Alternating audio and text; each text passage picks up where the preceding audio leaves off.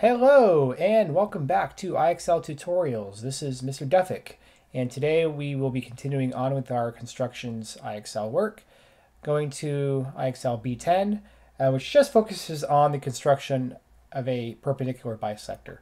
Now in class we went over a few major types of constructions, specifically 6 of them that we really focused on, and we're going to focus on kind of the first main one here as the perpendicular bisector. So here we have these steps on how to do it, and you can follow them along. Of course, you can just read this for your reference and pause the video.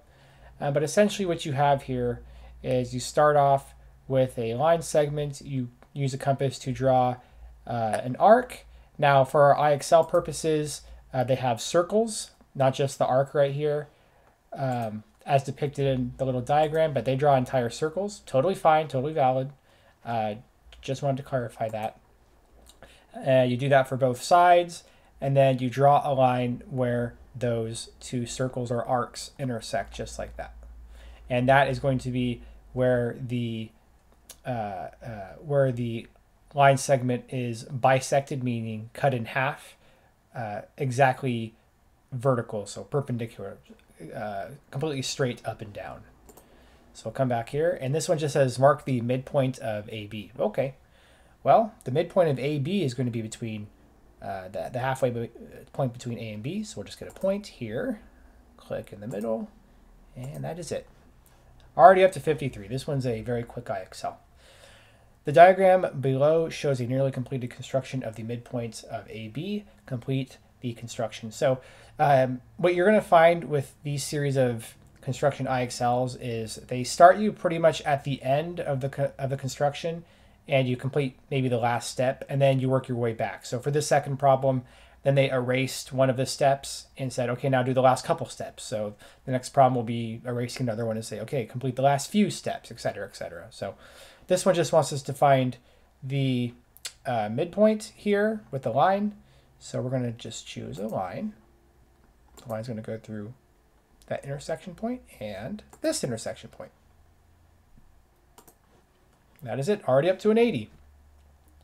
The diagram below shows a partially completed construction of the perpendicular bisector of AB. Complete the construction. So we see here we have a line and our two arcs, and over here it looks like we have a line and just one of our arcs or one of our circles. So that means we got to create the other arc or the other circle.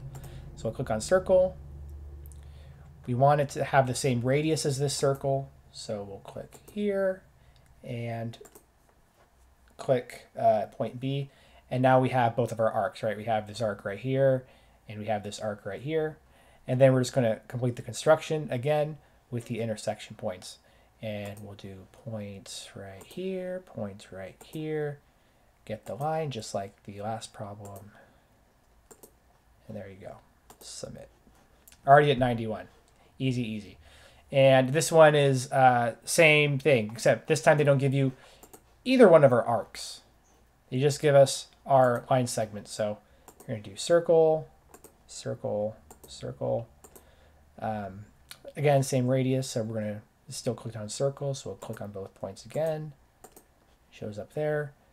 We'll do points for the intersection, and we'll do a line like that and submit. Up to 97.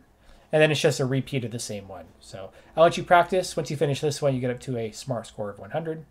And that is all for the video today. Study hard, and I'll see you next time for the next constructions video. Take care. Goodbye.